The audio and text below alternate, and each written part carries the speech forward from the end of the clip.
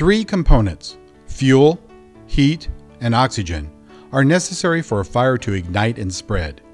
These three components are known as the fire triangle.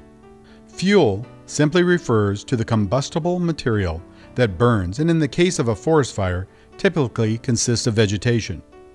Dead, dry vegetation, such as leaf litter or dead wood, is usually more flammable than living tissue. The second component of the fire triangle is oxygen, which is always present in the air. The third component, heat, can be provided by a lightning strike or by humans in the form of a carelessly discarded match or cigarette. All three components of the triangle must be present for a fire to start. The fire will die if any one of the components is eliminated.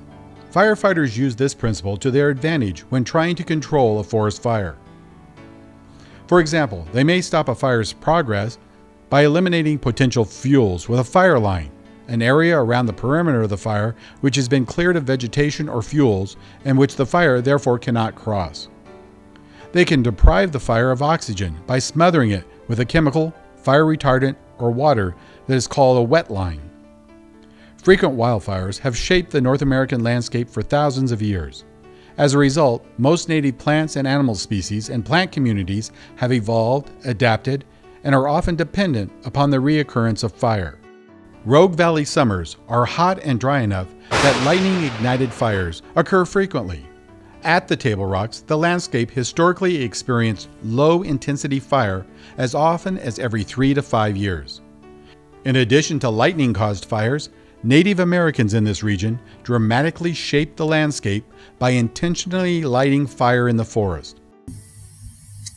The historic record, say for instance when the early explorers came through here, the Wilkes expedition, 1841, way back, they came through here and they didn't record a lot of plant information, they didn't record a lot of Native American information, but what they did record was really important. On the outskirts of Ashland, they noticed a woman who was so busy setting fire to the landscape that she paid the exploring expedition scant attention. She was out there doing her job. I think she may have been burning the landscape to encourage this little plant right here, tarweed. Fire served as a tool to extensively manage the land and maintain a healthy ecosystem, and it is still used by land managers today. It also served a variety of other purposes. The use of fire promotes healthier, more abundant food resources. It maintains open habitat for deer and elk, which prefer freshly sprouted vegetation. In turn, large game is easier to hunt in cleared areas. Native Americans used fire as a tool during warfare to force enemy tribes to evacuate their homes. Smoke from fires was used as a cover or to signal tribal members to gather for warfare. There are many different types of fire in nature. These can be classified in various ways, depending on the topic at hand. For the majority of the lessons on fire ecology, the fires are classified by their level of intensity. Low-intensity fires burn with less severity and lower heat, and high-intensity fires burn with greater severity and higher heat. In most plant communities in our region, a higher intensity fire causes greater ecological impact. Thus, if a fire is a low-intensity fire, it has little ecological damage and serves an important part of a healthy ecosystem in southwestern Oregon. Occasional high-intensity fires are a part of our historical fire pattern. Some plant communities, like the lodgepole pine community, rely on high-intensity fires for regeneration. Lodgepole pine have serotinous cones dependent on fire to open and disperse their seeds. This plant community is usually involved in high-intensity, high-severity fires, resulting in high mortality of the parent plant. However, the frequency of high-intensity fires in southwestern Oregon's landscape has increased significantly with the land management practice of fire suppression and consequential buildup of fuels.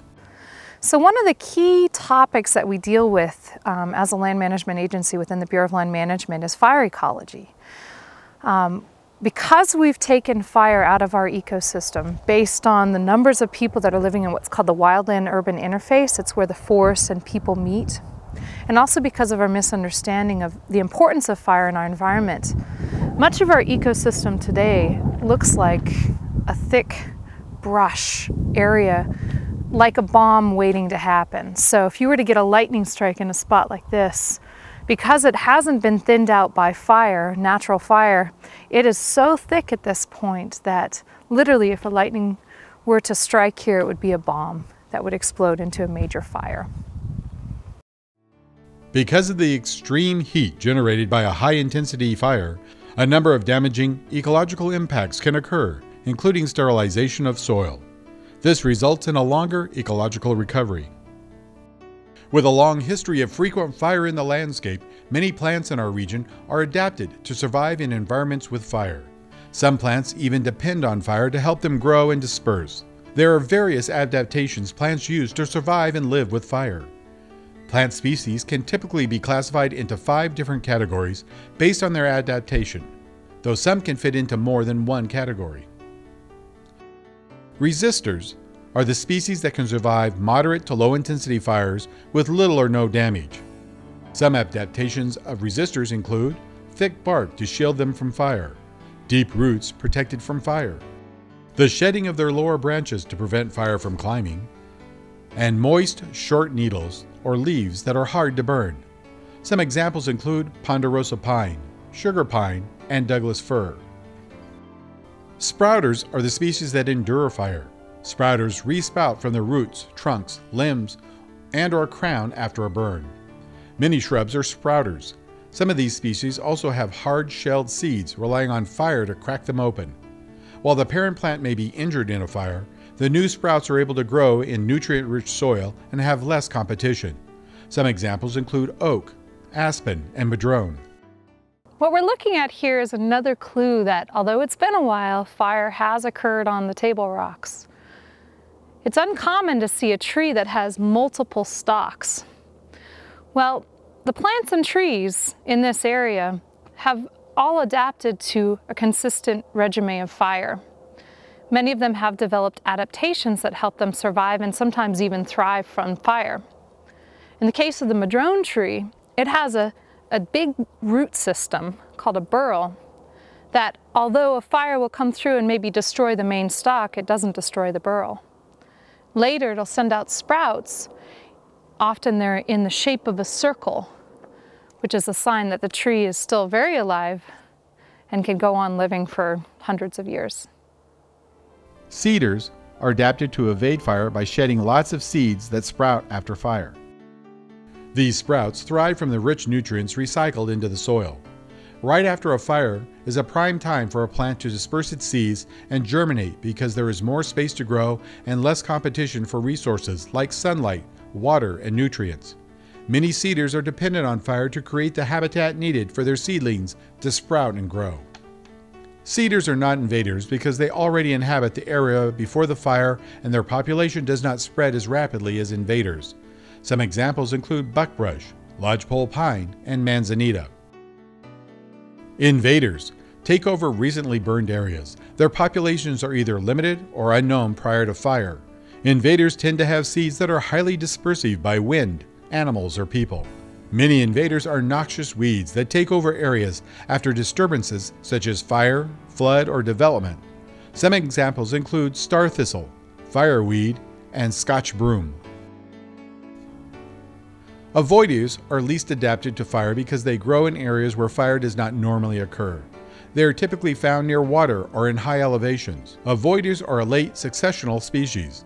Thus, they are not found in recently burned areas. Avoiders have thin bark, shallow roots, and lots of resin, which can help a fire spread. Few avoiders survive moderate to high-intensity fires. Some examples include white fir, vine maple, western red cedar, and western hemlock. Just as some plant species need fire to regenerate, some plant communities require periodic fire to maintain their health or even their existence. Grasslands and oak savanna are 2 such fire-dependent plant communities. A light surface fire will not kill an established oak tree, but will thin out undergrowth and seedlings of other plant species which would otherwise encroach on the open, grassy understory of the oak savanna. Animal species also rely on fire to stimulate new plant growth for foraging and to maintain diverse habitat types. Burned plants give the soil nutrients. Nutrients from burned organic material are recycled back into the earth and enrich the soil. Seeds of many plants will actually lay dormant in the soil until there is a fire, and then they will sprout in the nutrient-rich soil. Plants like buckbrush and manzanita have seeds with a hard shell that require the heat from fire to break them open so they can sprout. Both of these brush species encourage fire by shedding their barks and twigs. When burned, nutrients from this fire-prone fuel load are recycled into the soil below the plant. Fire clears brush and debris that can cover the forest floor and prevent other plants from sprouting. Low-intensity fires that clear brush and debris decrease the likelihood of a large, severe wildfire. In order to remain healthy, plants and trees need space to obtain proper nutrients, sunlight, and water. When fire is suppressed, trees become crowded and shade-tolerant species dominate, decreasing a forest's diversity. A diverse forest is a healthy forest, providing a greater variety of habitats and food for wildlife, as well as forest products for humans. Regular intervals of fire help to keep pests and diseases from taking over plant communities, helping keep the plants healthy. Many animals depend on plants as a food source. An animal's survival can be threatened when diseases and pests take over a plant community. Regular, low-intensity fire intervals destroys noxious weed infestations, making more room and a healthier environment for native plants. However, high-intensity fires may actually help noxious weeds spread because they do well in disturbed areas. Trees that do not survive a forest fire turn into food and homes for bugs and small cavity nesting animals. There are actually more living species in and on a dead log than a live tree. Fire helps create these important habitats and maintain a diverse and healthy forest. Despite the many benefits of fire, for several decades, fire suppression was the accepted policy on public lands. Prior to the dominance of fire suppression as a land management strategy, most Western ecosystems experienced relatively frequent, low to moderate severity fires that burned off leaf litter, underbrush, and dead vegetation, preventing these fuels from accumulating. Suppressing these natural fires has allowed fuel to build up, increasing the risk and frequency of high-intensity, high-severity fire. Fire suppression can have negative effects on many fire-dependent species, such as an increase in disease, insect infestation, and displacement by non-native weeds. Returning fire to the ecosystem of the West is a serious and important challenge facing land managers today. Decades of fire suppression have resulted in unnaturally heavy fuel loads. Suburban development expanded the wildland-urban interface, or the area where wildland and development meet.